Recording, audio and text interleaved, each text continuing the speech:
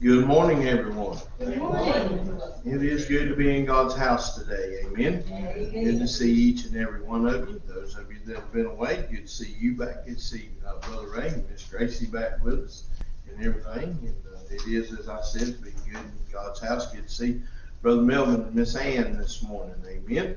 Good to see them this morning. And you can't see him, but little man's back there too. Him and Xander. Okay. Well, I called him little man, but that's all right. He's back there kicking his legs. He looked as happy as he could be, but Bob said he might not stay that way. He likes his bottle, and I believe they got his bottle this morning. We brought the bottle, we brought the meal. Oh.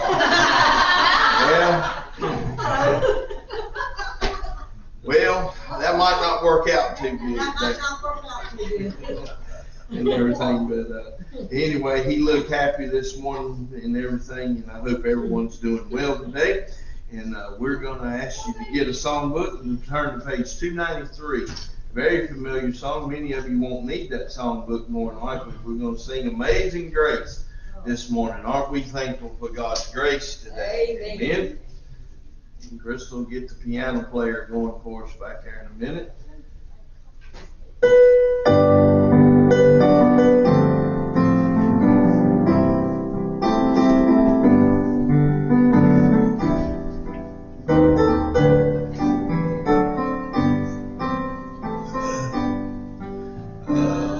Amazing grace, how sweet the sound that saved a wretch like me.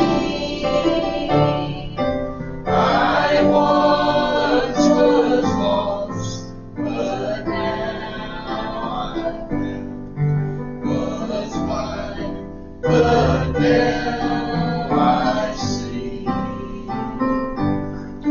'Twas grace that taught my heart to fear, and grace my fears relieved. How precious did that grace appear, the hour I first believed. Through many dangers, storms, and snares, I have already come.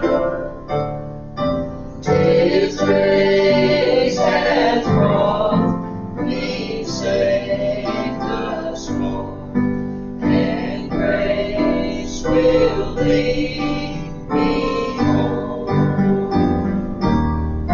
When we've been there 10,000 years, bright shining as the sun, we know it's things to sing God's praise. And when we first begun. Amen. You may be seated. As I said a while ago, it is good to be in God's house this morning. Hope everyone is doing well today. And everything, we want to get our service started with some prayer time. We certainly want to remember everyone that's on the prayer list. And I want to say to you this morning, me and Miss Melissa had the opportunity yesterday to visit with Miss Marie and Miss Evelyn both. And I want us to be in much prayer for both of these dear ladies, especially Miss Evelyn. Miss Evelyn, to be honest with you, we didn't have much of a visit with her again yesterday. I don't know exactly what's going on with Miss Evelyn, but they've got Miss Evelyn pretty well knocked out. And we were there around 3:30 in the afternoon. Of course, Miss Wendy said that she's visited her with her earlier, long about midday, and she's the same way, just out. and everything. I'm not real sure exactly everything that's going on. We're going to try and talk to Barbara this week. Miss Barbara did convey to us this week that she'd like to see Miss Evelyn be able to come back to church, but honestly and truthfully, I don't see this happening unless the Lord intervenes. I'm not sure if they're sedating her or what's exactly going on. When I say that, Miss Melissa took her by the hand, and we both spoke to her yesterday, and she just barely could open her eyes when we were there. So we need to be in much prayer for her and everything, and pray that God will reach down and touch her and help her during this time. And then we went across and visited with Miss Marie. Now, Miss Marie sat up in the chair yesterday for about 30 minutes. They're getting her up slowly. She's in good spirits yesterday. I believe she talked with you ladies and everything. Melissa did a video chat with some of you ladies that could. She thoroughly enjoyed that and everything, seeing you ladies that she could and everything. And but she's doing good and everything. So just continue to pray for her. Pray that God will help her get through this rehabilitation time. Pray that God will just reach down and touch her and continue to heal that bone that is fractured and everything. But she's doing good. Pray for Brother James. Brother James looks a little tired now. I'm going to be honest with you. A little tired and everything. And so pray for him. Pray that God will help him and strengthen him. And pray for him and the insurance adjuster. Many of you know that Brother James' daughter-in-law was riding together, and Susan was driving, and of course they hit a deer. I think James and the insurance man are not getting along right now and everything. So just pray for that need as well. Brother James wants his car fixed and everything, so pray for that. And then of course Brother James did call us again yesterday evening. Pray for Miss Susan, their daughter-in-law. Todd had to take her to the emergency room yesterday evening after they got back from visiting with Miss Marie. She told Todd that her chest didn't feel right. Something just didn't feel right. So he took her up to High Point Hospital, and come to find out she's had a cough for a pretty good while now, and she's got pneumonia in one lung. So just be in much prayer for Miss Susan this morning as well. Pray that God will reach down and touch her and help her. If y'all wondering where Brother James is, Brother James over at Claps with Miss Marie this morning. He called me. He did let me know he was going on over there, and I told him that was all right, that I understood. Amen. But y'all just be in much prayer for that entire family there as well. And just continue to pray one for another. Pray for Brother Paul and Miss Annette. As far as I know, they'll be back with us next week. They got into their new home. Amen. I think Brother Keith's sore this morning from helping them get in their new home yesterday and everything, but I think he said they got everything out, everything's moved, so just be in much prayer. Y'all know how it is when you move into a new place, you got to get everything in place and everything, so just pray for them as well. Pray that God will reach down and touch and help them as well. And do we have any outspoken prayer requests this morning? Did Paula and Curtis ask for the church to pray for them a place either to rent or to buy? They'll be down here actually today in 1 month. Okay, just be in prayer for Miss Paula and Brother Curtis. They have yet to find a place here. Honestly, they're probably going to have to rent a place before they can buy a place. One of the realtors has already told them that and everything for them to come here and get established. And everything, because a lot of things have changed now when you live out of state. When you come in, you can't keep your driver's license, none of that stuff. You have to swap all that stuff out right away, and you have to have a current address and all. There's just a lot of things going on there. So just pray that God will reach down and touch that need. How many of you know we need a roof over our head? Amen. Yeah. And everything. So just pray that God will help them in that situation as well. I'd ask y'all to pray for my uncle this morning. His name's Wentford, but we call him Wimpy. He's my daddy's brother and everything. He's the only, well, I ain't gonna say he's the only brother. He's the only whole brother that the siblings that's left. My dad does have 2 half brothers that are living, but he's the brother that my daddy grew up with. They run around together, play ball together and everything, but he's in the hospital, not having a real easy time. He's got a lot of things going on. So pray for him this morning and everything. Anyone else this morning with outspoken prayer request? Let's pray for Brother Jerry. Yeah, pray for Brother Jerry Brown this morning. He's able to be with us last week. It was good to see him, but I know he's taking a treatment this week, and he said those treatments really work on him. So y'all just be in much prayer for Brother Jerry as well. He needs our prayers. Anyone else? Thank you. Let's remember my grandson, he went away to college and, he don't like to be away from home and stuff, so let's pray for him. Amen. Let's pray for Miss Pray Jane, for his family too. Bobby's grandson there. Pray for his family. Y'all miss him. Amen. Yeah.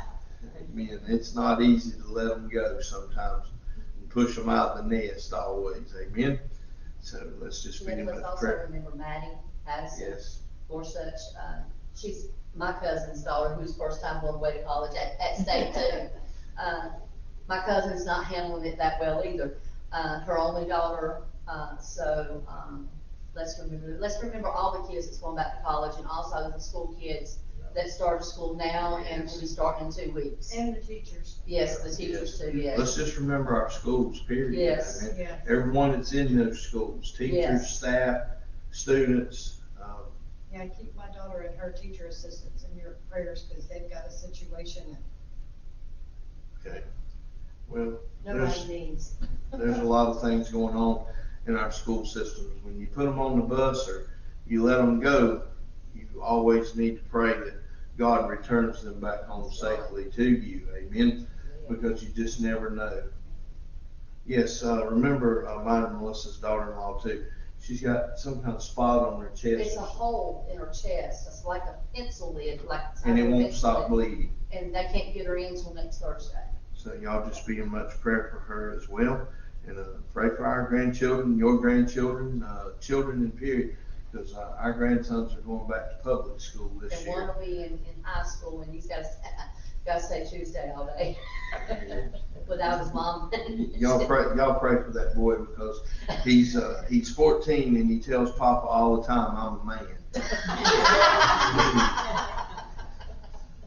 I'm worried about him, but y'all just pray for him. Listen, Miss Stephanie brought it up, I think it was the other week. We just need to pray for our school system. That's right. Yes. Pray for our nation. Amen. Everything. We always remember that in the men's prayer room. Always remember to pray for our nation. Amen. How many of you know our nation needs prayer? Amen. And pray for our homes. Amen. Pray for the homes of this nation. Amen. Anyone else with a prayer request this morning?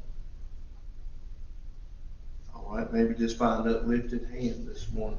We're going to ask Roger to come on and receive the offering and pray for these needs in the offering this morning.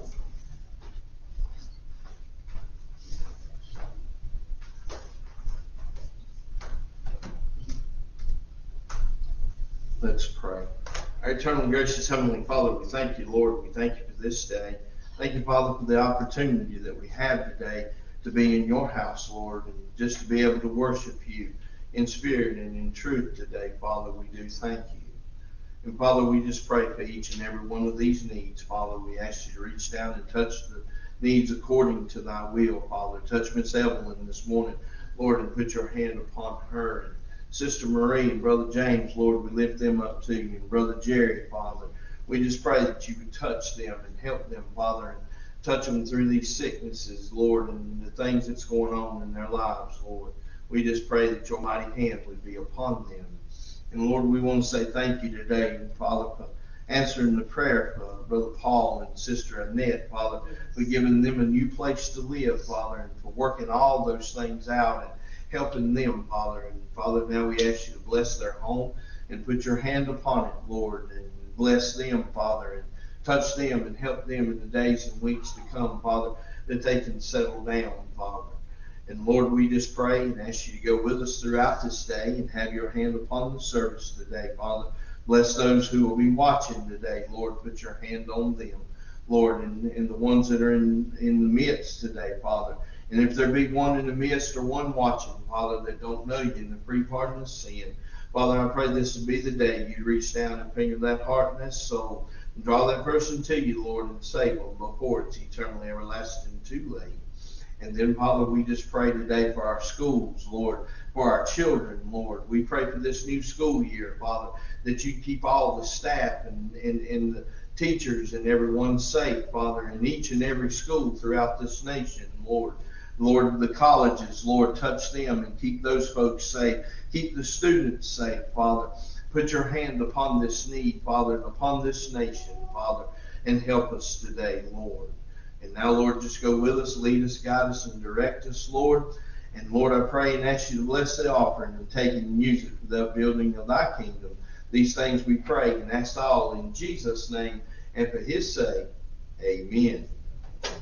On the way of announcements for the church, don't forget about next Sunday morning at 10 o'clock, be our prayer rooms. And please come and be a part of our prayer rooms if you can. And then our service at 10:30 next Sunday morning. Come and be a part of our service next Sunday morning. And then Wednesday evening, our remote service at 7 o'clock. Now, I want to encourage you to watch our remote service if at all possible. We are doing a study now in the book of Romans and taking a look in the book of Romans. So please, if you will, if you can, if you can't see us when we're live, pick it up later and watch it. Amen. And then don't forget about next Saturday morning at 10 o'clock will be our visitation time again. That'll be at 10 o'clock next Sunday morning. Now, I know not all of you can come. Many of you are working, and I understand that. Many of you are unable to, but you can pray. Amen. Pray that God will lead and guide and direct us and help us. Amen. And then you see there, Brother Bob Whitaker is going to come be with us on Labor Day weekend. Brother Bob's out at his former church, the first church that he ever pastored, and he is helping those folks out. But I called him and asked him if he'd come preach for us. Pastor needs a little preaching too. I need a little preaching. Amen. So Brother Bob's agreed that he'll come and preach for us on that Sunday. Now, we're not going to have a meal or anything. We're just going to have service that day and everything. So y'all be in much prayer for Brother Bob. He said to tell all of you, thank you for praying for him in the death of his sister, the passing of her. And he's looking forward to coming and being with us that Sunday morning at 10:30. So be in much prayer for that service. Pray for the love and the unity of our church and pray one for another. Amen.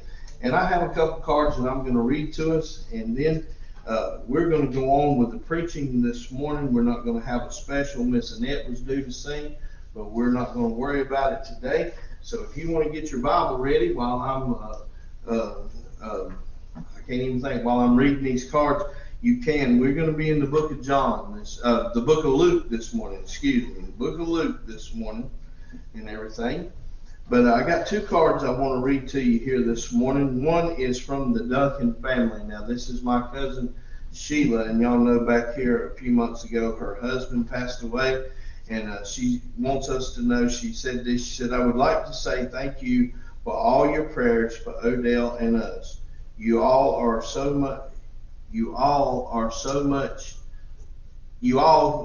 feel so much like family to me. Love you all, and again, thank you, Sheila. It says, during a time like this, we realize how much our friends and relatives really mean to us. Your expression of sympathy will always be remembered, the Duncan family. And I'll leave that back in the back for you to take a look at. And then I have a card here from Sister Marie and everything that she wanted us to read, and it's got a pretty couple birds on the front, and I'll leave it back there too. It says, thank you to each one that had a part in making my birthday so special. So thankful for my church family and all you have done in recent months. God is so good and so faithful. We love each one so much. James and Marie, Todd and Susan Butcher. And do please continue to pray for the Butcher family. Amen. And be in prayer one for another. Amen. In the book of Luke this morning, we're going to take a look at some scriptures found in the book of Luke this morning and everything. I'm sorry, Miss Wendy, I let it slip my mind. That's okay. But in the book of Luke this morning, in Luke chapter 16, some very familiar scripture found in the book of Luke this morning.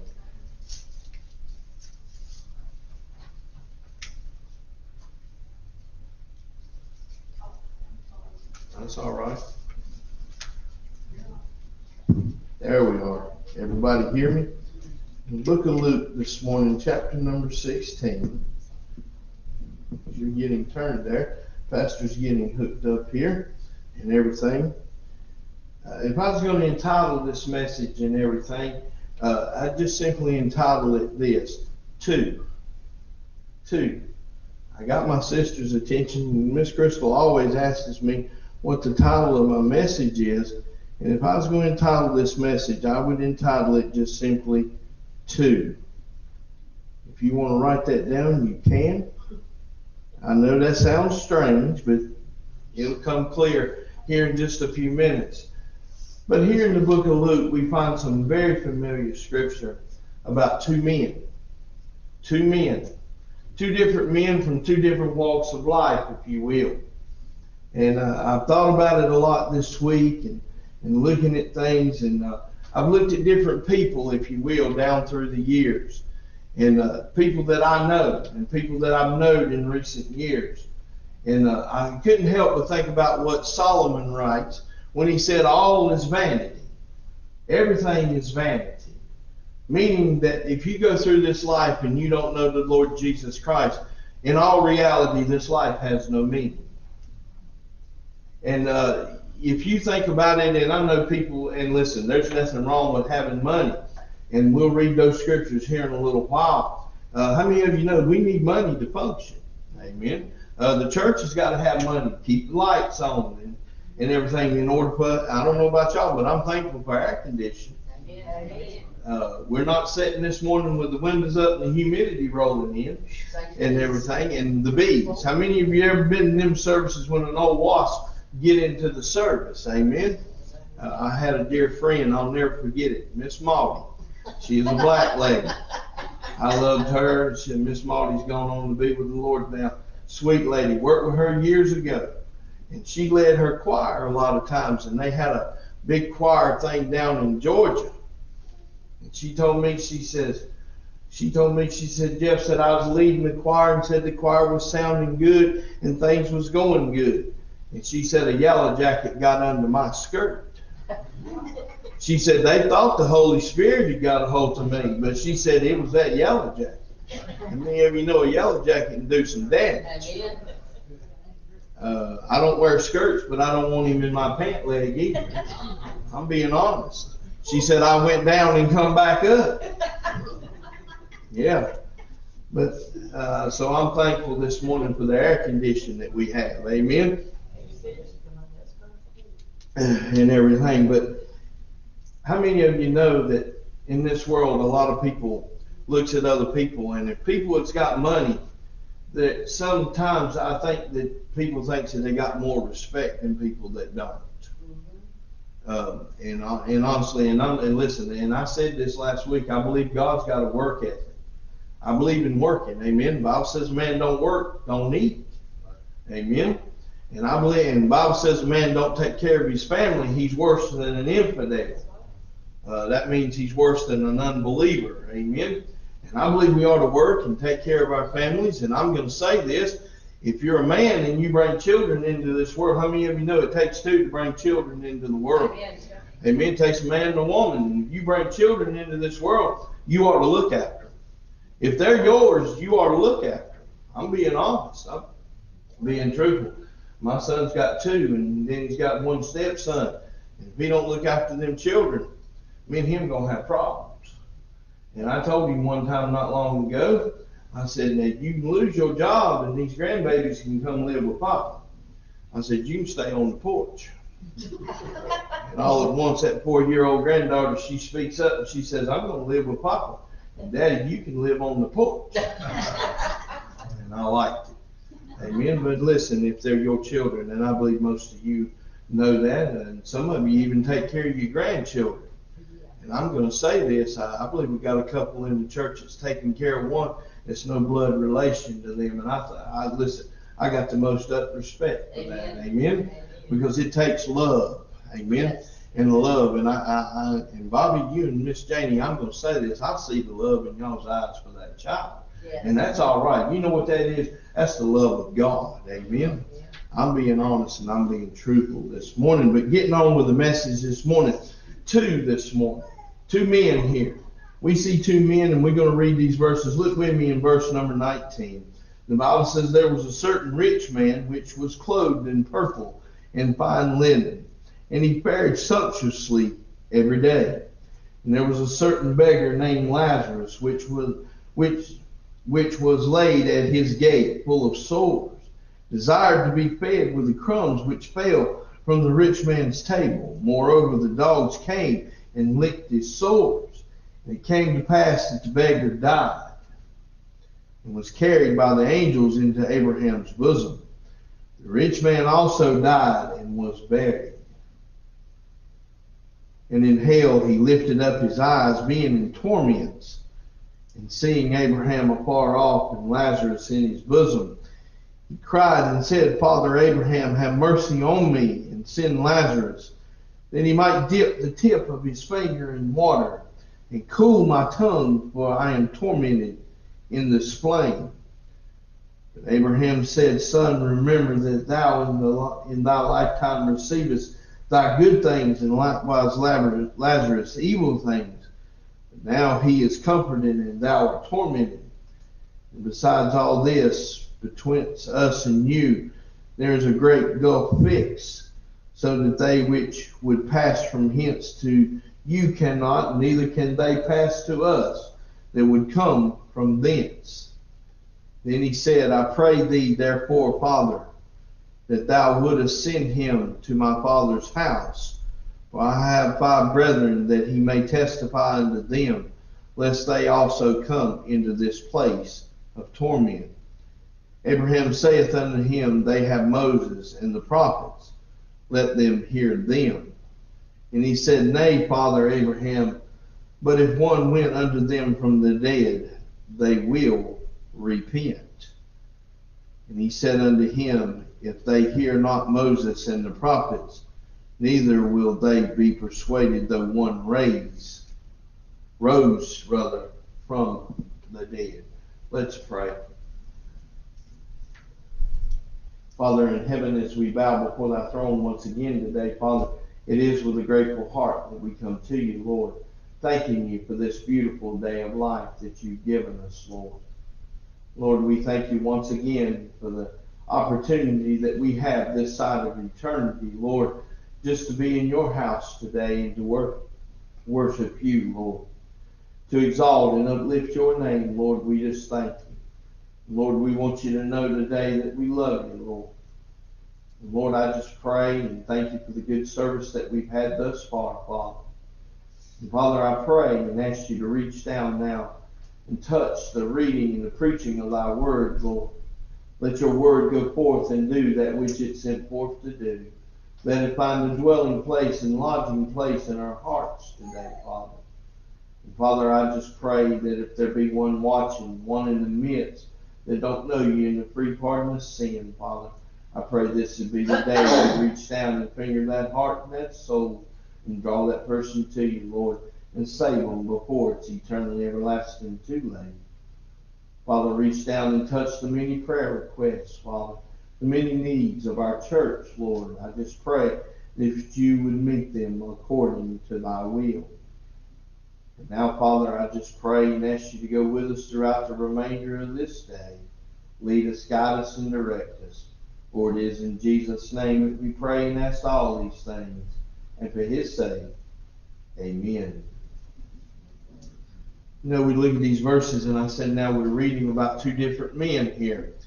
And we see 2 different men and everything. And many people think that this is a parable. But this was not a parable being told, I believe, by our Lord and Savior. But I believe this is something that really happened.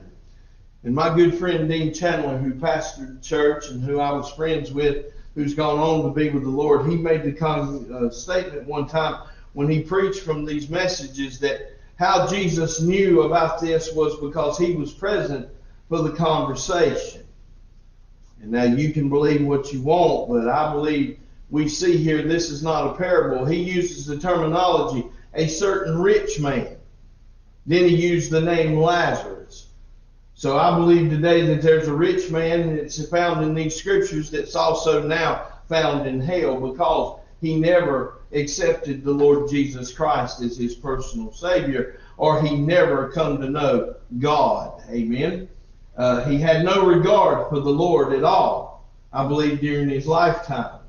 But a lot of people believe that this is a parable, but I don't believe so. I believe this was an actual conversation that took place, and you see that it's written and read. So this is something that the Lord Jesus Christ had told.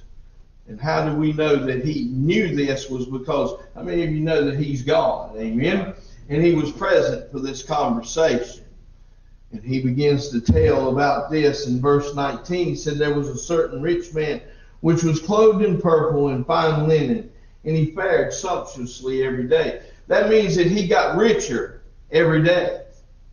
As the days went by, he got richer and richer. And listen, don't get me wrong, there's nothing wrong with having money. How many of you know? A lot of people will make the comment, they'll say, well, it's money that's the root of all evil. And I'm going to stop right here. And I want to point out something to you. This is a $10 bill, and this is none of my business. This money belongs to God now because you put it in a plate. But it's a $10 bill and a $50 bill here, and I'm going to lay that 50 back. How many of you know that $10 bill right there, he can't see it? Can it? That $10 bill is no different than that bottle of water right there. In fact, that $10 bill will buy that bottle of water. Buy you a big pack of water probably. But it's no different. It can't hit. Listen, who does the sin? We do. And it's not that this is the root of all evil. That is not what the Bible says, but many people quote that wrong. The Bible says that it's the love of money that is the root of all evil. And we can go back up into this chapter, and I want us to look at another verse that's found here in this same chapter. Now, Pastor's not quite as wound up as he sometimes is, but you look in verse 13 of this same chapter. It says, no servant can serve two masters, but either he will hate the one and love the other, or else he will hold to the one and despise the other. You cannot serve God and mammon. That means that you cannot serve God and wealth. Now, God didn't say that you couldn't have money, but do you understand that a lot of times this is what runs people? This runs their life. If this is running you today, this becomes your God. You become a servant of it. You'll do anything and everything to get it. That's why men rob banks and try to get your savings, because they're willing to do anything and everything to get it because of the power. How many of you know this represents power too? Yeah. It represents power, and in our world, it really does. And a lot of men today, corrupt men of evil, with evil intentions, will do anything and everything to get their hands on more money. And many people today, they will do anything and everything to go forward. Amen. I've seen people work in church. I've seen good Christian people sit with computers in front of them in church on the pew while the preacher's preaching. And what are they doing? They're working. Now they get away with it because we have things like Facebook, and they can sit at home and work and listen to the prayer. And listen, I'm not against work. Don't get me wrong. I work. But I believe everything's got its place. Amen. I'm being honest. And listen, I don't work today so that I can serve money and run after the things. But how many of you got a vehicle to drive? Amen. It's good to have a vehicle to drive. It's good to have the funds to put the gas in that vehicle. And Lord knows we need that these days. Amen. It's good when God blesses us and gives us these things. And listen, I believe God means for us to work. Amen. But it ought not consume us and become our God. And I believe that's what we see in this rich man. We see two different lifestyles here, if you will. We see this man, and listen, everything, you notice what the Bible says about it. There was a certain rich man, which was clothed in purple and fine linen, and he fared sumptuously every day. He chased after the almighty dollar, and it run him, if you will. Amen? And I know there's two different men here and two different ways of life. Amen? And look at the next verse. And there was a certain beggar named Lazarus, which laid at his gate, full of sores, and desired to be fed with the crumbs which fell from the rich man's table. Moreover, the dogs came and licked his sores. You notice that? Two different men and two different lives. Amen. Here's a man who's got all the money in the world, and all the beggar wanted was to be fed. But nowhere in these scriptures do we see that this man never even let him have one crumb from his table. And I know we've all seen those people who stand out on the corner and they beg for money, don't they? Do you know that we're all just one step from that? Many people live one paycheck from that position. And I know many of them, they could go to work and get a job. And some of them are con artists. They really are. So I'll say this to you. Before you hand those folks your money, you better pray. I heard my uncle tell one time, I'll never forget it. There was a man, we were going in and out of the Lighthouse Mission. And me and him was going there and we were preaching and having services with the men who were in that Lighthouse Mission. And there was one on the outside.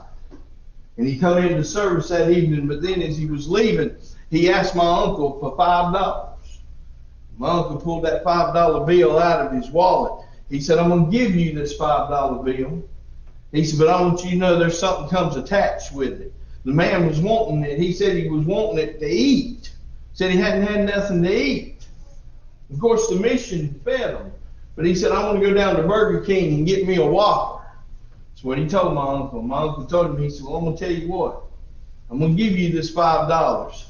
It stayed with me a long time, even to this day. He said, but I'm going to pray. He said, if you use this money for anything other than that Whopper or something to eat, he said, I pray God makes you so sick you puke up your toenails. I don't know about y'all, that's pretty sick. And my uncle looked at me, he says, if he uses that for anything other than getting him a Whopper, he said, God's going to make him sick. I don't know what the man done with that $5. I hope God he went and bought him a Whopper, because that's a heavy price, ain't it? I'd hate to think I'd be so sick that I'd be throwing up my toenails. But we see two different men. And listen, this is the same thing going on in our world today, is it not?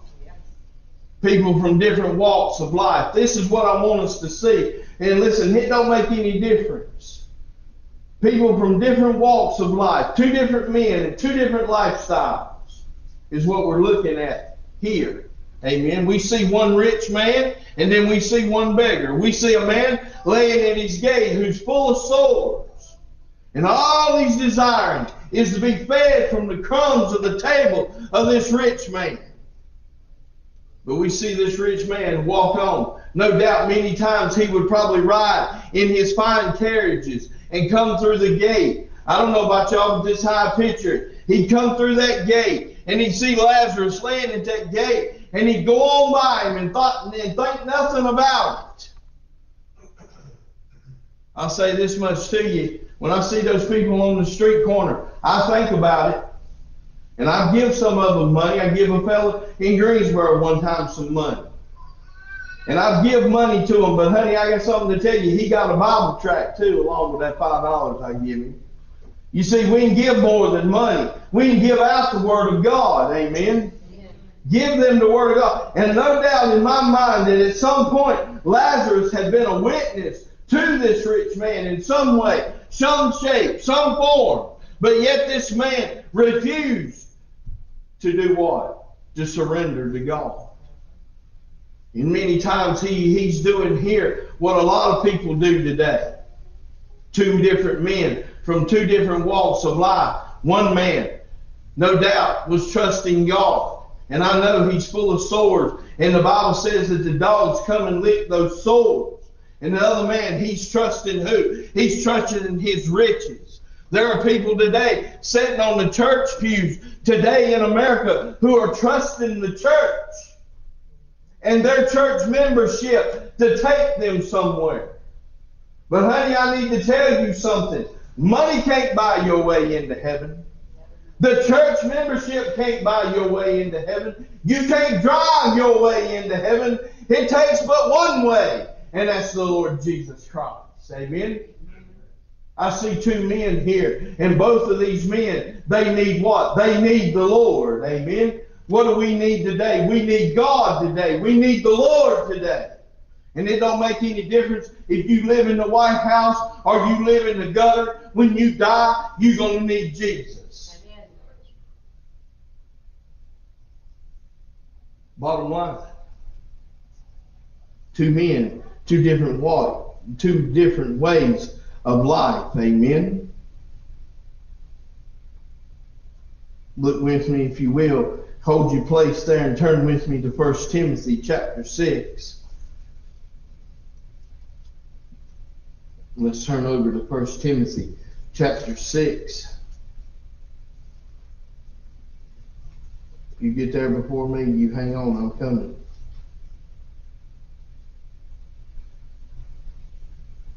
First Timothy chapter 6.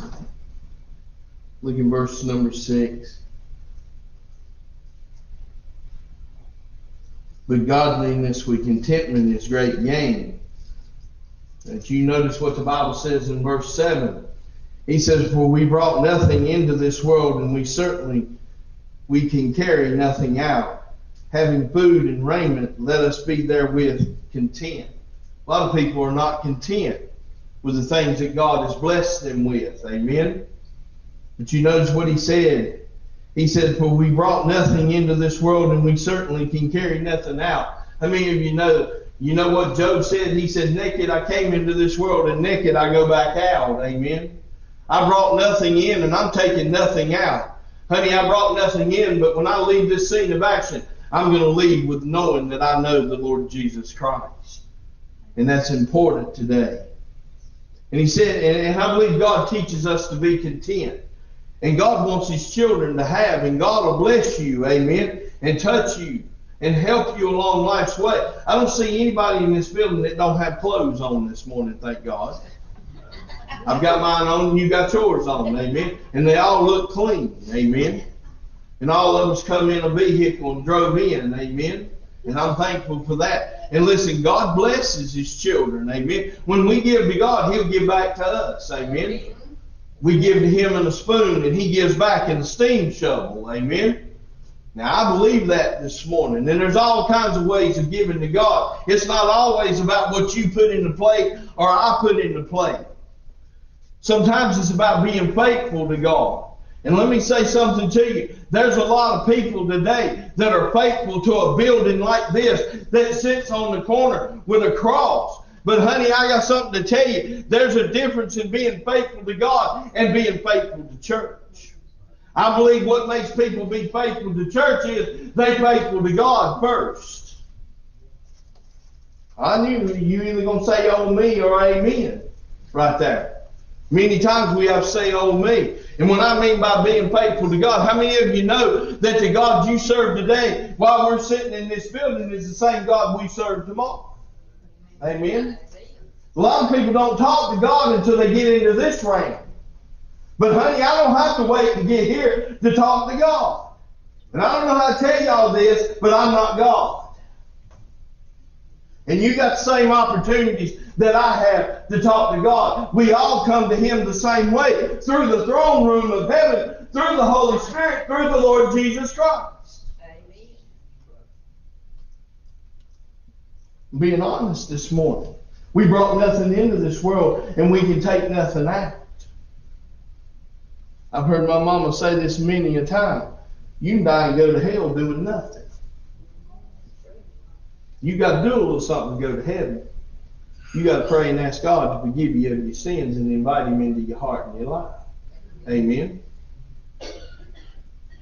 But he said here in the book of Timothy, I brought nothing into this world, and I certainly we can carry nothing out. Having food and raiment, let us therewith be content. But they that will be rich fall into temptation and a snare, and into many foolish, hurtful lusts, which draw men into destruction and perdition. You hear that? A lot of times people falls into things because they're chasing that dollar. They're chasing that power. They're chasing that money. Because that thing becomes their God. Anything can become your or my God. Anything that we put in His place. How many of you know that He's a jealous God? He said, I'll have no other gods before me. But anything can, listen, that pew right there can even become your God. You come down here every week, and before you come to church on Sunday, you got a key. You straighten that pew up. You wipe it down. You want to wait. It's the perfect pew in all of the church. And sooner or later, you come down here and you start making over this pew. I mean, you know, a lot of people do that to their vehicle. A boat or a car. And listen, there's nothing wrong with having, or even a house. I got a lawnmower. Y'all know that was coming. Pastor loves his lawnmower, but not more than I love God. I'm thankful to God. I thank God every day, Melvin, that I'm able to go out there and get on it when I'm riding it. I thank Him for it. Because first and foremost, it's His lawnmower. Amen. He blessed me to have the funds to buy it. Amen.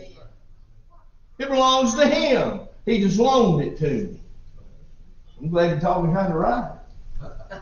Otherwise, the yard might look a little rough. But then he goes on in verse 10, for the love of money is the root of all evil. Rich man, which while some covet after, that they err from the faith, and piercing themselves through with many errors. You know, that's what the Bible says. A lot of times money draws people away from God. I've heard people say, well, I'd be all right if I could just win the lottery. Would you be happy? Most people get a little money, they want a little more. Most people can't handle money. I've seen people win the lottery. I'm talking about big money. I'm talking about winning that big dollar, that ball, that red ball, win that big money. And inside of 4 or 5 years, they're broke again. When money comes great responsibility. It does. And I'm not throwing off on money this morning. We're looking at two men from two different walks of life. One who had in this life and one that didn't. We see two different men and two different ways of life, but then we see two deaths. Death is a certainty. You listen to me, life's uncertain, but death's a certainty. Amen. Death's been stalking your trail and my trail ever since we were born. Since the day that little fella right there come into this world, do you know he's been dying just like us a little bit each day? And everybody's got a day that God has set aside. That's an appointment. And honey, I got something to tell you. We make a lot of appointments. We make doctor's appointments. We make dentist appointments. We make car appointments. And how many of you know we can call and cancel those appointments? But there's one appointment, honey, that we're going to keep, and that's the appointment of where God has appointed us that we're going to die. Sometimes we get close. Amen. And God says, no, this is not the day. We got a man in this building, two men in this building. Brother Melvin, I believe you was at the point of death not long ago, brother. But you know what? God said, no, it's not His time. And I said this to Miss Ann, and I know neither one of them minds me saying, but I listened to that doctor that night we was down there at the hospital, and brother, I believe you was at the point of death. I believe those doctors were at the point that they were ready to give up. But honey, I'm glad we got a God in heaven that never give up. Amen. And Brother Keith, I know he's been at the point of death with COVID on a machine. But you know what? God said it's not His time. Pastor Jeff's going to need a media man. Amen. Amen. I love it. Don't tell me God don't stop things. God has the power. Listen, life and death still in His hands. If you don't think so, you go talk to a doctor and see what they tell you. Yeah, that's right, brother. We can go talk to you. Amen. I like that. Amen. But you ever notice how doctors will come in and they'll say, there's nothing else we can do. We give up. Honey, I got something to tell you. There might not be nothing else they can do, but I know there's one that can. Amen. And He still has the power. And death and life still lies in His hands. Amen. But we see two men, two different walks of life. Not only that, but now we see both men, two different deaths. Amen? Two different deaths.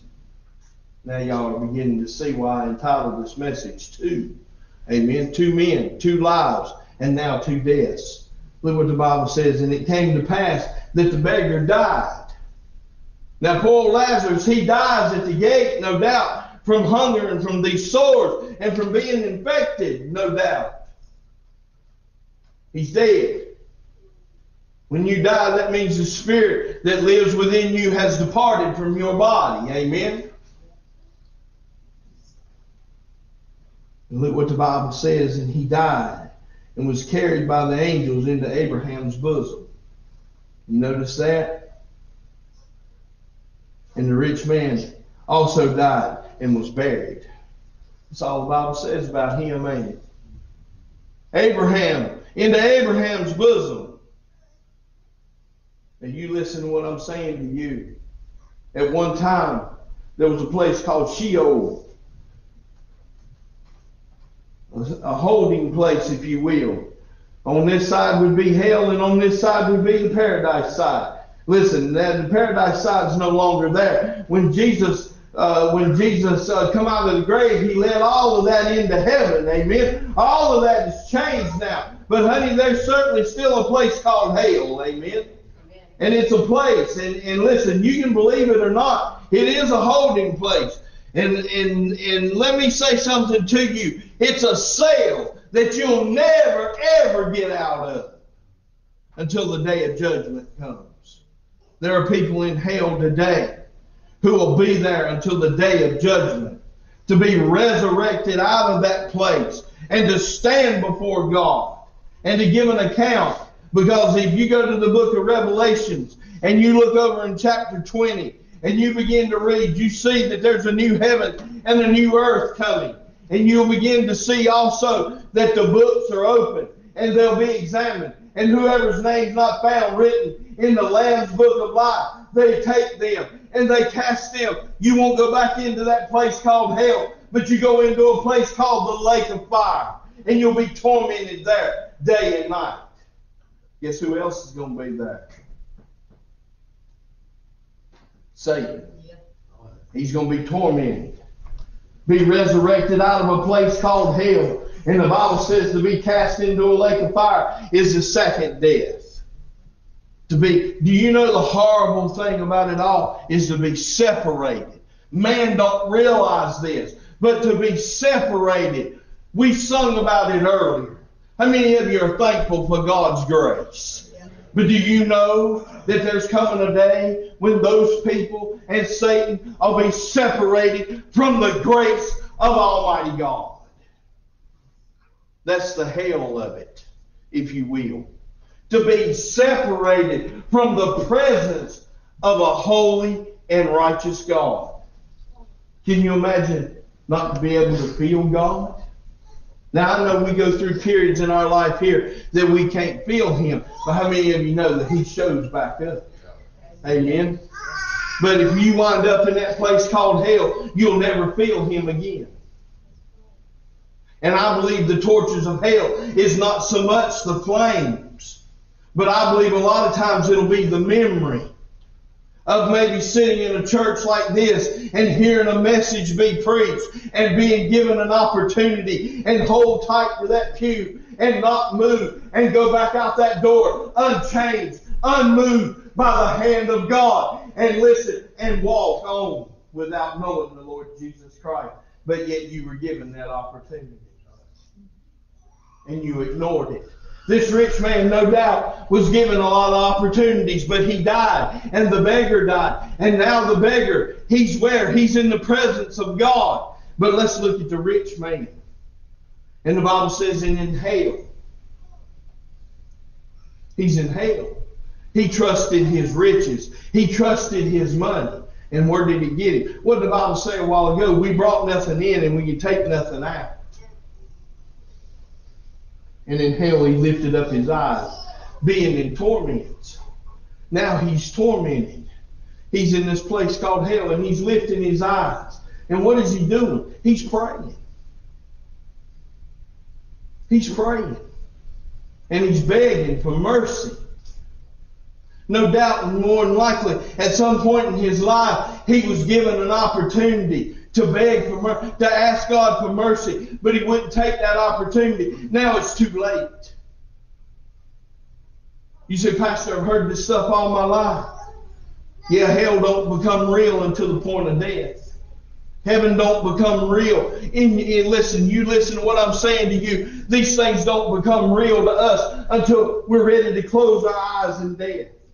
Bob Ingersoll, one of the great atheists of this world, he swore up down there was no God, there was no heaven, there was no hell. But when he was dying and laying on a hospital bed, he said, somebody pull me out of these flames that I'm in.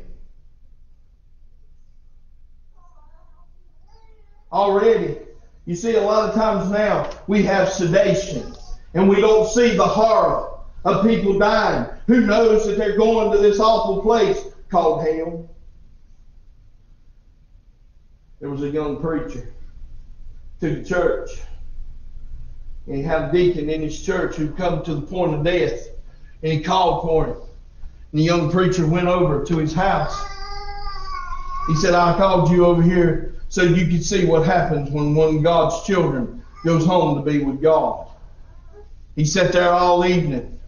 3 o'clock in the morning, the little 80-year-old man sat up in the bed. Big old smile come over his face. And he said, I see glory. And laid back down with a smile on his face and went to be with Jesus. Amen. You see the difference in Bob Ingersoll and a man of God? One's begging to get him out of the flames, and the other one says, I see glory. This rich man now is in hell. He's died and Lazarus has died. And Lazarus now is in heaven, or over on the paradise side, if you will, of Sheol. And listen, he's in torments. And look what he wants. He's still thinking about himself. He's still thinking about himself. Being in torments, and Abraham afar off, and Lazarus in his bosom. And he cried and he said, Father Abraham, have mercy on me. He's begging for mercy. There's no mercy in hell. This is a place that you'll pay for your sin debt. How many of you know that Christ paid our sin debt? Yep. Amen. He went through, he took our beating, listen, I've heard preachers say it, he took our hell on the cross. Amen. Why would you want to die and go to this awful place called hell and pay for your sins when Christ has already paid the price? And all we have to do is repent and receive him as our Lord and Savior. But we said, have mercy on me, and send Lazarus that he may dip the tip of his finger in water and cool my tongue. He just wants one little drop out of this bottle. He just wants Lazarus to take his finger and dip it and touch his tongue. Can you imagine? Because I'm tormented, he said, in this place. How many of you believe our Lord and Savior was tormented on the cross? Oh, yes. One little drop of water. But Abraham said, Son, remember that thou in thy life receivest thou good things, and likewise Lazarus evil things. But now he is come, and thou art tormented. In other words, you had the riches of your life. You had your reward then. There's some people living today who never accept Christ as their Savior. This is their heaven. They're living their heaven now. They have their reward now. I know that's hard to get a hold of, but I got something to say. If you never received Christ as your personal Savior, you better live it up here. You better enjoy your life here, because the hereafter ain't going to be very pretty. A place of wailing and gnashing of teeth, a place of outer darkness where the worm dieth not, the Bible says. And I've heard people say, well, I'll sell air conditioners in hell. Honey, I got something to tell you. You won't be selling anything in hell. Well, I'll be all right in hell. I'll have plenty of company. All my friends are gone. You won't know that they're there, and they won't know that you're there. The Bible says a place of wailing and gnashing of teeth, a place of outer darkness. And I believe there's a constant falling. Just a constant fall. You ever fail? You ever had that feeling like you was getting ready to fall out of the bed? Wake up and be dreaming and go to fall out of it? It's a constant falling. I believe that. And listen, you won't know that other people are there. You won't. You won't have no friends in hell. What kind of place and what kind of punishment would it be for mankind's sin if he went there to party? Honey, you want a party? Let's go to heaven with the Lord Jesus Christ. Amen. It won't be a party like people think. I've heard people say, well, I'll have the beer truck in hell. You better stop mocking hell. You better stop making fun about air conditions and beer and all those kinds of things being in hell. Because, honey, I got something to tell you. When you get to hell, God will remind you of those things. Memory. You notice what he said? Put a drop of water on my tongue. That means that he can feel, don't it? Yeah. People will be able to feel in hell.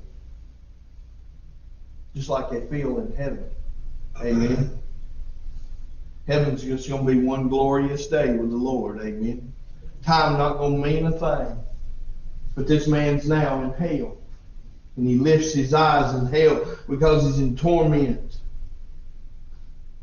And you notice what he said in verse 26.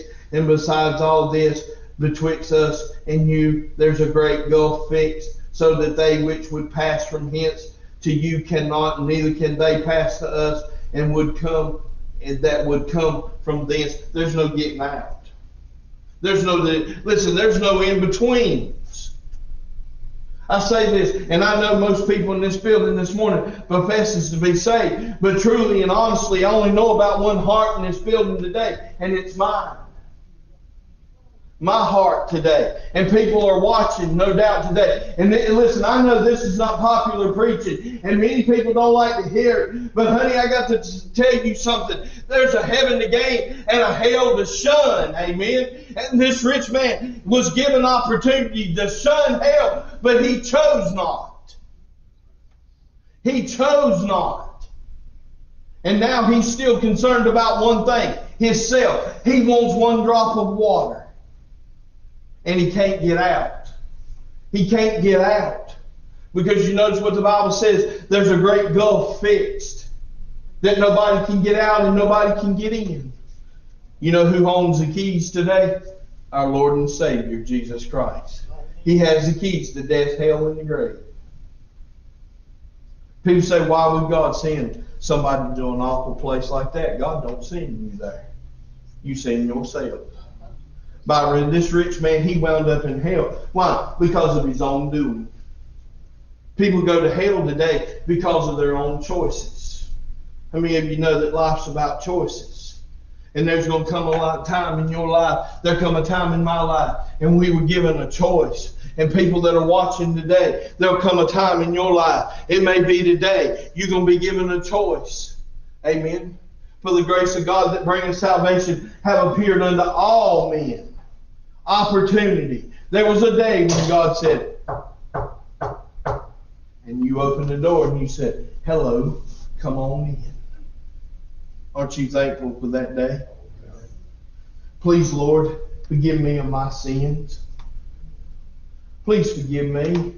I believe you died for me. I believe you was buried for me. Just for me. Ain't that wonderful? Just for me. You did all those things so that I wouldn't have to go to that awful place called hell. Thank you, Lord. Please save me. Whew. Ain't that wonderful? I tell you what, if I wasn't already saved, I believe I'd be under conviction. I'm being honest. I got a cold chill. I got a breath of air from another world. Whew. And it wasn't our air conditioning either. Whew. Boy, it felt good. Feels good now, amen. I'm being honest. I'm being truthful. Aren't you glad for the day that you opened the door? Look what you got. Look what you avoided. People say, well, you just crazy. Well, leave me alone. Let me stay crazy. I've had people say, you're a nut. Leave me alone. I'm screwed on the right bolt, Brother Ray. I'm being honest this morning. I'm being truthful this morning. You have the world, just give me Jesus. Amen. He said it. What will man give in exchange for his soul? What if you gain the whole world but yet lose your soul? What will you exchange for your soul? What will you give for your soul? This rich man now, he's praying. He wants mercy. He wants a drop of water. He wants out, don't he? But there ain't no getting out. Because there's a great gulf fixed. Nobody gets in, nobody gets out. God controls all those things. I heard a preacher say one time, ain't it a shame Satan ain't even got the keys to his future home? He don't. Jesus has got those keys. How many of you know keys is a sign of authority? Honey, I got something to tell you. My Lord's got the authority. Amen. Aren't you glad today that he has? Look at verse 27. Then he said, I pray thee therefore, Father, that thou wouldest send him to my father's house. Now look, he's still concerned. Now he's got concern for his family. Amen. You ever notice how it is when we get saved? We want somebody else, don't we? You want to share that thing. First thing you want to do is share that with who? You want to share it with your family. There's not a person in this room that don't want every member of their family to go to heaven. If you don't, something's wrong with you. Something wrong with your salvation. Listen, my wife's in here and I want her to go to heaven. And I know she's saved, amen. I want my grandchildren to go to heaven. When that oldest grandson come back from camp that time and he got off that bus and he said, Papa, I got something to tell you. And I said, well, tell me, boy. He said, while I was going to camp, he said, I received Christ into my heart and my life. I like to have a spade. I like to run across that parking lot. I told Melissa, I said, today I could run all the way home and back. It might not mean much to you, but it meant something to me. And me and him, we've already had a talk about that granddaughter. Me and God. She loves music. She's going to play the piano one day. Me and God, listen, she might stray, and listen, but I believe, listen, I cover her in the blood, and I believe one day God's going to save her, and I believe God's going to call her to play the piano. I'm being honest. You say, you believe that, Pastor? Yes, I do. Because me and the Lord's had a talk. Now, it might be a few years down the road, but how many of you believe God can answer prayers? Amen? You ought to be concerned about your grandchildren and your family, your loved ones. Amen? I'm being honest. Don't get concerned about them after they get sick and get in the hospital. Be concerned about them now. Talk to them now. Amen? Talk to them about what? About Christ. About what he did on the cross of Calvary. You notice what he said? He says, well, I have 5 brethren, that he might testify unto them, lest they also come into this place of torment. Now he don't want his brothers to come to hell, does he?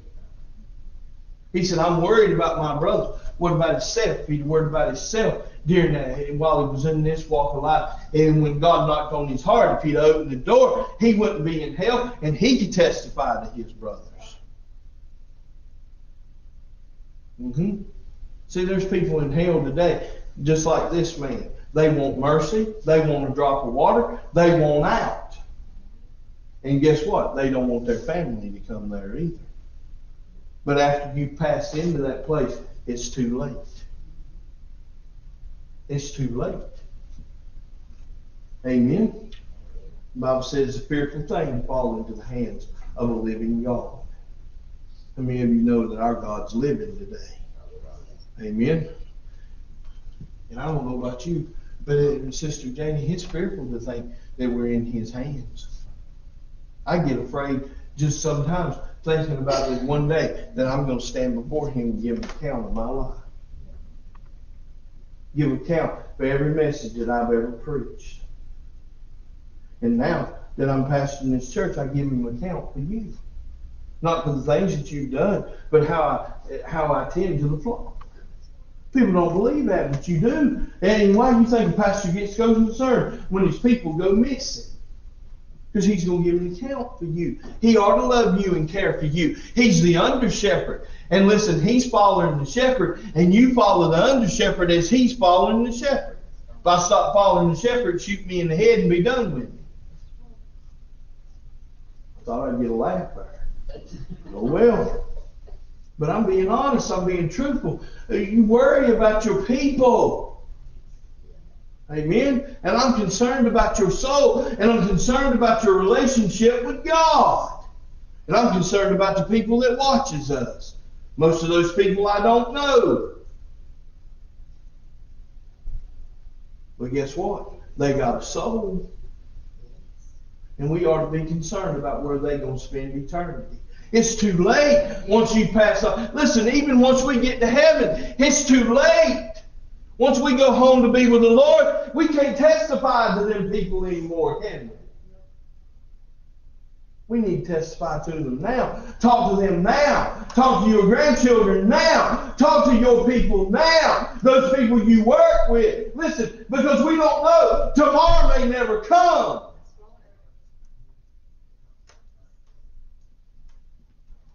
It may never come.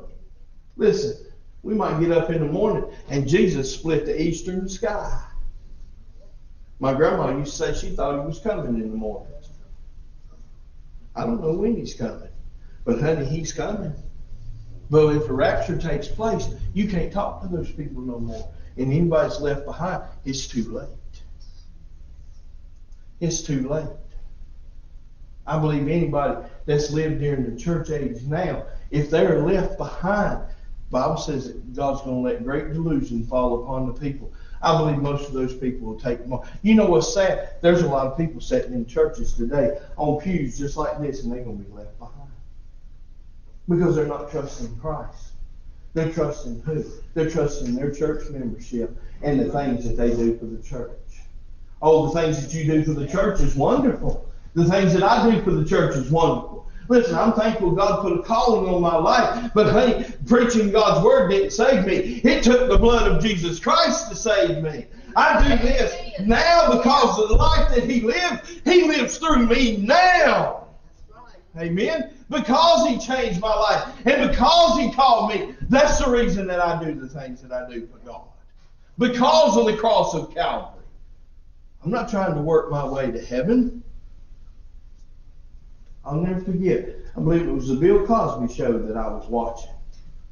And he told his son, he said, don't you believe everything Grandma tells you? She's an old lady trying to work her way into heaven now. I got something to tell you, honey. Grandma can't work her way in, and me and you can't work our way in.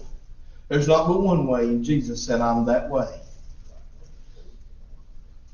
We can't work our way into heaven. The rich man couldn't buy his way in. Lazarus couldn't work his way in. It takes faith and trust in Jesus Christ and the finished work of Calvary. Amen? I'm being honest. He said, I got 5 brethren. I want you to go talk to them. Send Lazarus. Look what he says. Abraham saith unto him, they have Moses and the prophets. Let him hear them. Same thing God say to a man today. I've got preachers. I got a man. God's always got somebody standing in the gap. Amen?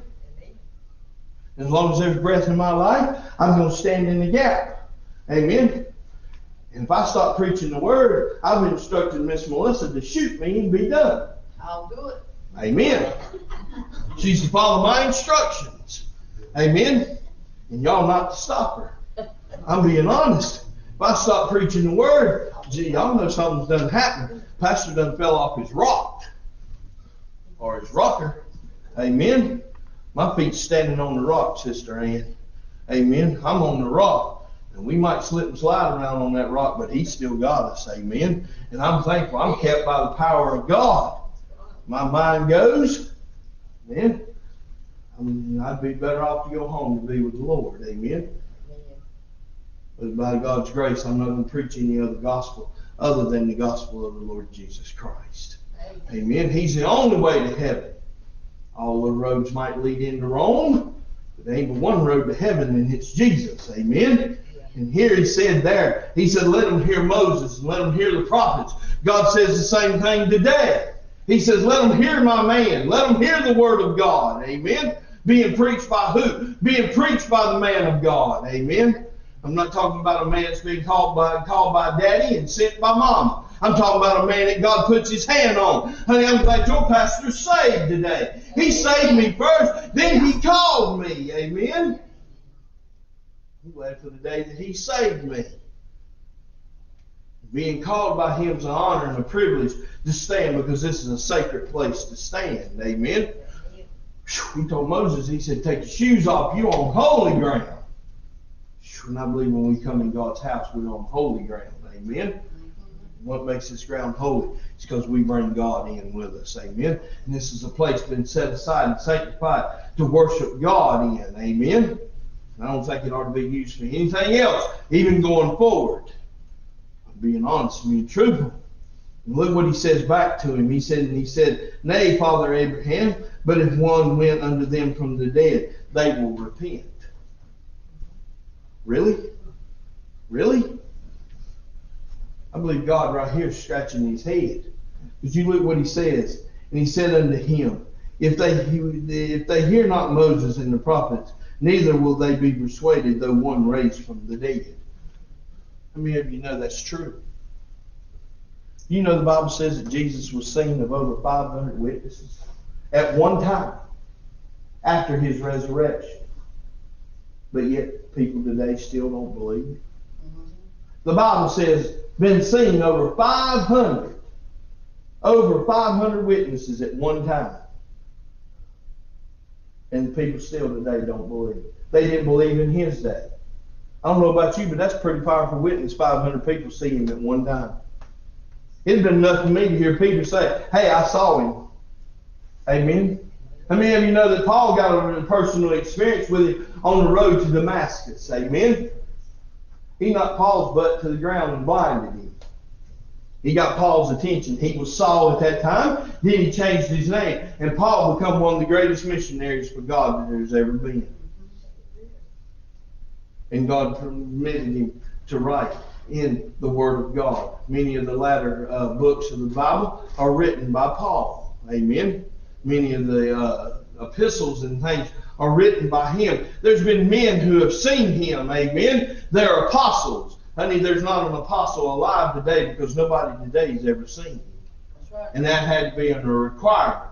You say, well, I see these men and everything on TV. It's got apostle in front of their name. I want them to tell me when they seen him. You had to personally see him, amen. How many of you know that Paul saw him, amen? Had a personal experience with him. James and John and Peter, all of them had seen the Lord Jesus Christ. They're his apostles, amen. That office is no longer operating today. Get mad at me, it's okay. But there were requirements. And I believe before a man stands in the pulpit, he ought to be a saved man. Amen. And I know there's ladies in the audience. In case you're wondering, I don't know if pastors ever told you, I don't believe in women preachers. I'm being honest. Now there's going to be people get upset with me, people watching. But the Bible says the woman's not to have some authority over the man. That's right. Amen. Amen. Not my words, they're God's words. You look it up. You read it. Now listen, I believe every woman has a place. And her place is alongside her husband. Amen. I'm being honest. She's not some whipping post. And I don't know how we got here, but we got here, Lord. She's not some beating post. Miss Melissa's my wife, and I love her. And how many of you believe that she prays for her husband?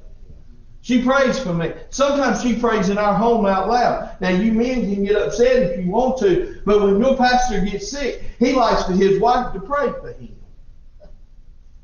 I'll tell her. Sometimes my joints hurt, and I'll say, baby, pray for my joints. She'll put her hand over on my hand, and she'll pray. And that's all right. God hears her prayers too. Amen. And there's coming a day, honey, when we go home to be with the Lord, there won't be no giving and taking in marriage. But she won't be my wife in heaven. But we'll be together in heaven. Amen. Aren't you thankful? Amen. Y'all not thankful she's going to be with me in heaven? We'll all be together. Amen. And I don't know how we got there, but we got there. Amen. Now people get upset with you over these things. But people need to understand what we believe and what we preach down here. We don't preach part of the counsel of God. We preach the whole counsel of God. Amen? And we preach the Bible. Being honest, being truthful. People don't want to come here, don't want to hear the Word of God, then don't come here. I'm being honest, being truthful, because we still believe Jesus is King, and He's the only way to heaven. Amen? And we preach the Word of God, not just in part, but we try our best to preach and teach the Word of God in its entirety. Amen? I try to study to show myself approved, not unto you, but unto God. You need to study to show yourself approved. Unto who? Unto the Master today. Unto God. Amen. We don't need man's approval. We're looking for God's approval. Amen. I want to please Him today. And though one raised from the dead, He said they'd not be persuaded. Now, I got something to say right here in closing.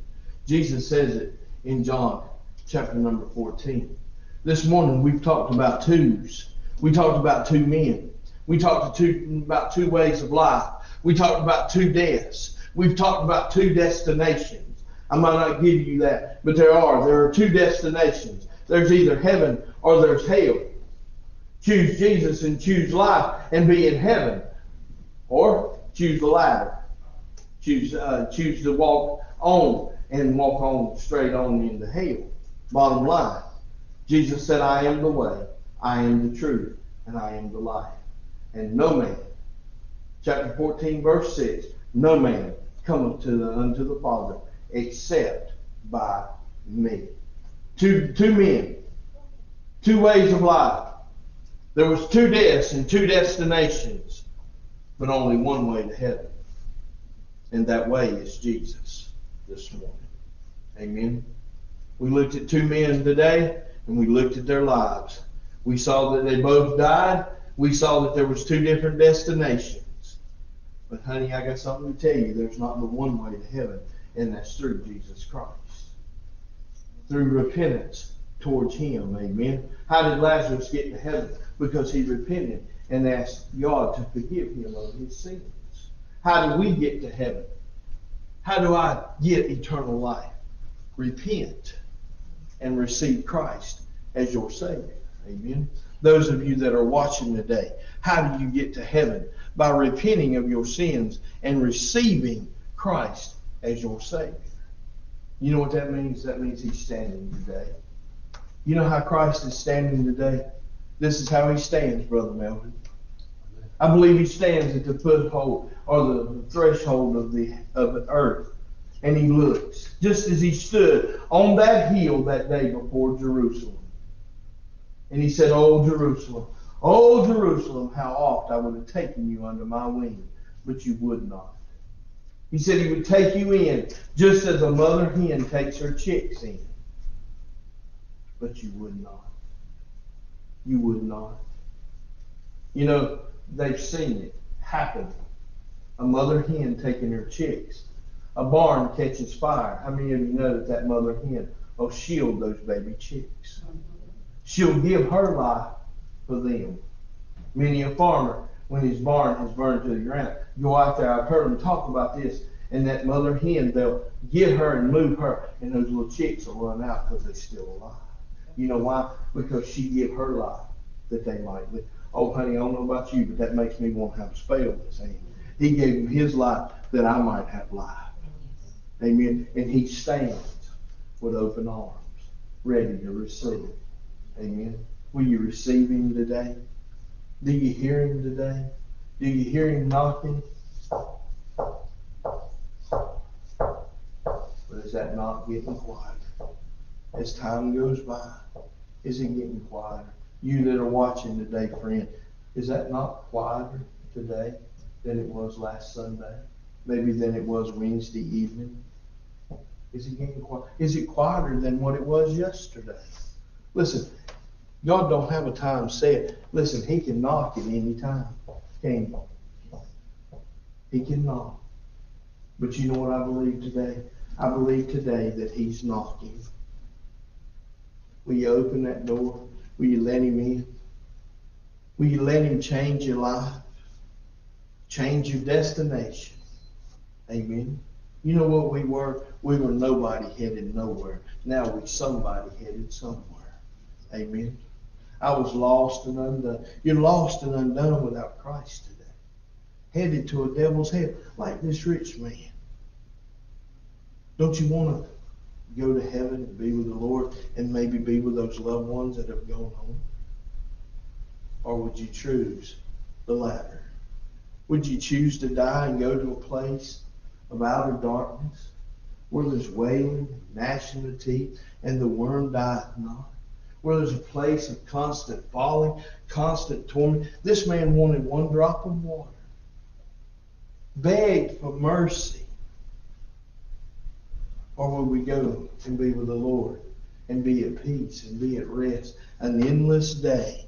Beautiful day. Think about a day, and listen, I don't know, but I always think about it being 75 degrees and no humidity. Amen. And listen, the S-O-N is going to light that place. Amen.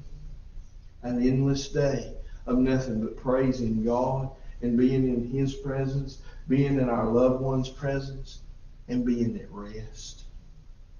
Don't that sound better than the other? Yes. And all you have to do is open that door and let Him in. Repent and receive Christ and believe in the death, the burial, and the resurrection of the Lord Jesus Christ. And guess what? If you'll ask Him, He'll save you. Will you ask Him today? Maybe you're here, maybe you're watching, I don't know. Everyone I believe in the building professes to be saved. But you listen. You mind God, whatever the need may be this morning. Maybe something's got between you and God. Why not come and get it out of the way? He's still standing. He's the same Savior that saved you. He's just saying, come on back. Come on back. Aren't you glad that we have a God that's forgiving even after being saved? He'll still forgive. He just says, come on, let's talk about it. I'm glad we have a God that we can sit down and talk to. Amen. And when I say sit down with Him at home. Take the Word of God and read the Word of God and sit down with Him at home. Talk to Him in the car. Talk to Him every day. Have a real relationship with the Lord Jesus Christ. Amen. Do you want that today? He's knocking. Why not today as we stand all over the house? Why not come to Him today? Why not receive Him as your Savior and avoid that place called hell? Amen. Every head bowed, every eye closed. Nobody looking about but myself. Now you folks that are watching today, I can't see your hands. I can't see your hands, but God can. God can. God knows your heart today. You know your heart today. Those of you that are here today that know the Lord Jesus Christ is your personal Savior. You'd say, Pastor, if the rapture took place or if the death angel comes today, I'm going home to be with God. Would you just lift that hand towards heaven?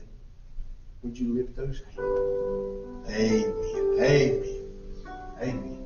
Now, I believe every hand in the house was raised. Thank God. Thank you, Lord. We love you today. Thank you, God. Thank you. But there may be some folks watching today who would say, hey, if I was there, or even now, I can't raise my hand to that. I want my church family to pray for those folks right now. I know we can't see them, but I want you to pray for them right now. Just pray that God will touch them today. Sometime before this day's over, that they'll answer that knock. You that are watching, maybe you raised that hand. That's awesome. That's great. We love you, Lord. Thank you for them. But maybe you'd say, Pastor, I couldn't raise that hand. I couldn't raise my hand. Even if I was in church today, I couldn't raise my hand. Why not answer that door today? Do you hear Him? Just open your heart's door. It's as easy opening that door as it is to go to your front door and open. All you got to do is say, Lord Jesus, come on in. Sit down and talk with me.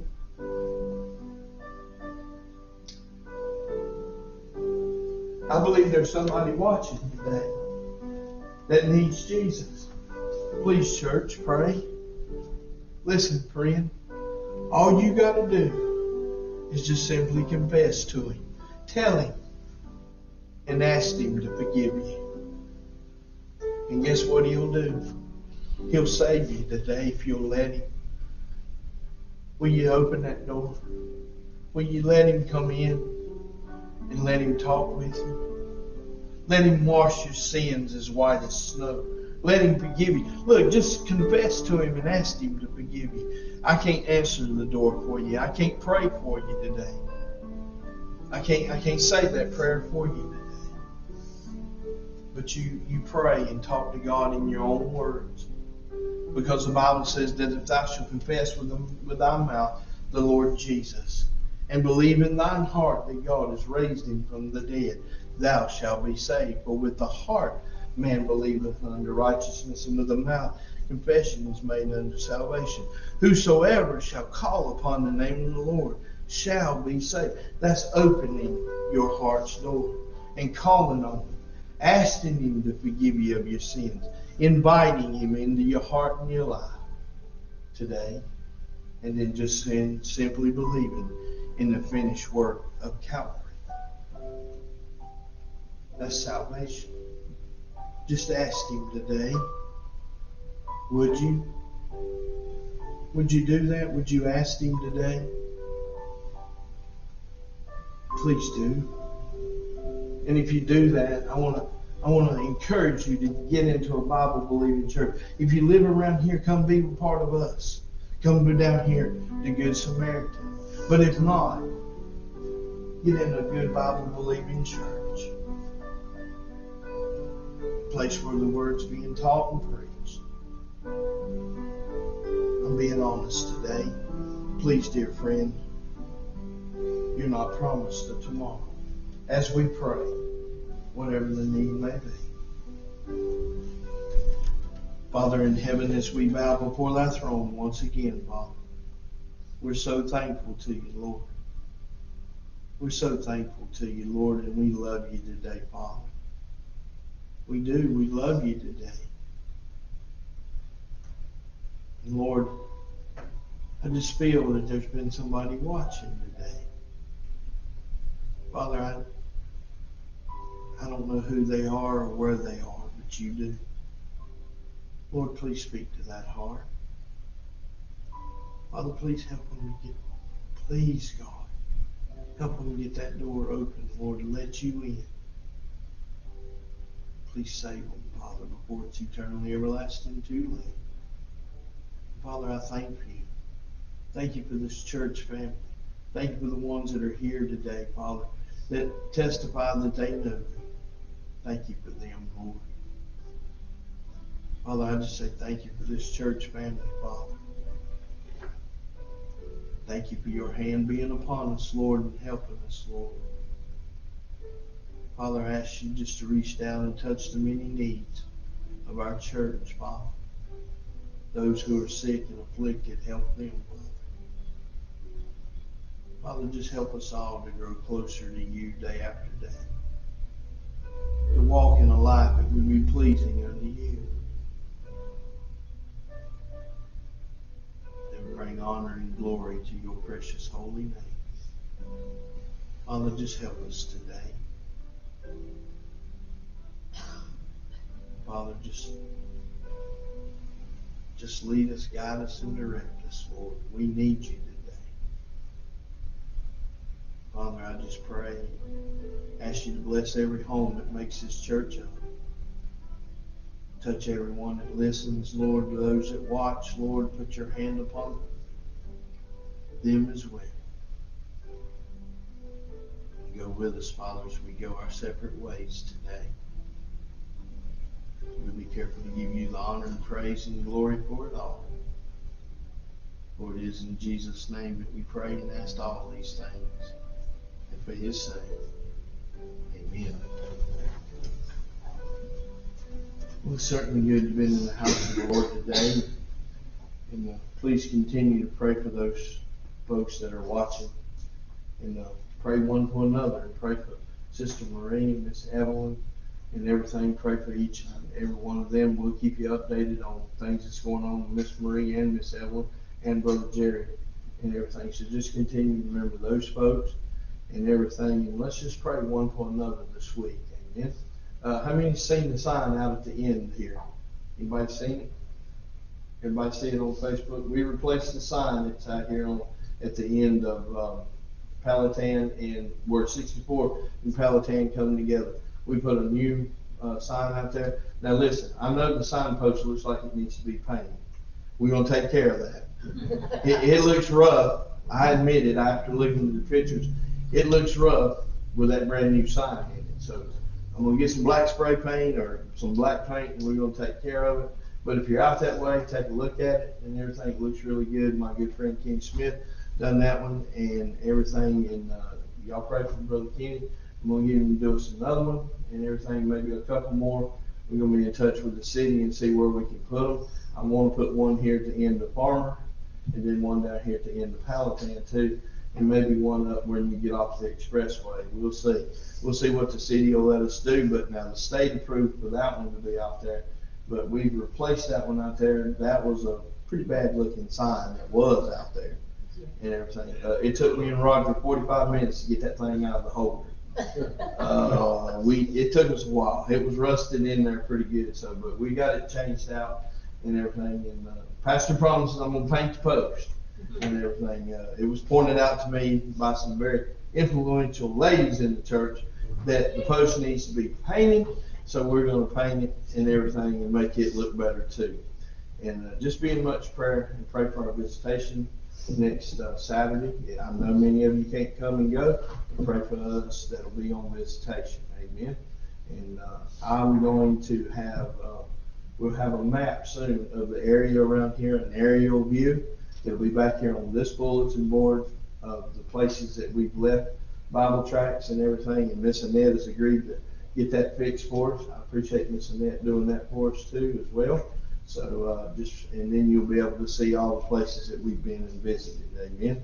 And as that map needs changing, we'll try to have it changed. But she's going to get us an aerial view of the streets, and we're going to highlight all the places that we've been that way and everything. That way, when we need to go back and revisit, we can.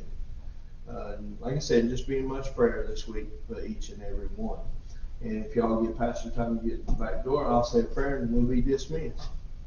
All right.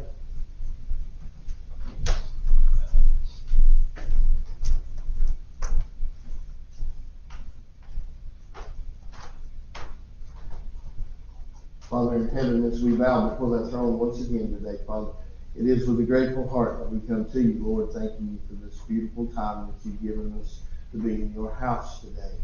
And now, Father, go with us as we go our separate ways. Bring us back to the next appointed time, Father. We'll be careful to give you the honor and praise and glory for it all. These things we ask in Jesus' name and for his sake. Amen.